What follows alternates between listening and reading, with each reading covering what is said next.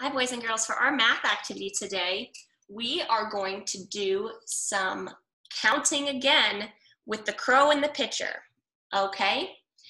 So it says, circle the answer to the question. How many crows are in this picture? It's a tricky question. So crows are black animals, black birds. So how many black birds do we see here? We see one black bird. All right, so do you see the number 1 here? Right here. There's one crow. Awesome job.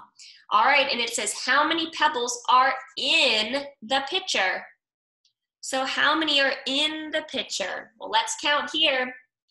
1, 2, 3, 4, 5, 6, 7, 8, 9, 10, 11, 12, 13, 14, 15, 16, 17, 18, 19, 20, 21, 22, 23, 24, 25, 26, 27, 28, 29, 30, 31, 32. That's a big number.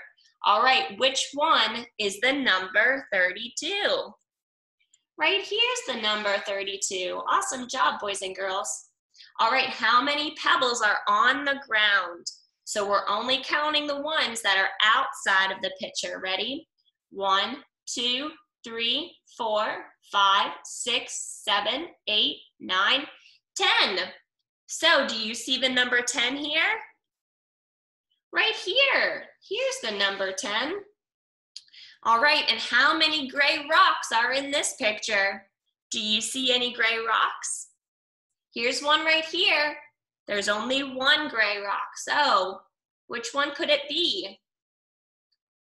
Do you see the number 1? Right here. Awesome job, boys and girls. You did so great.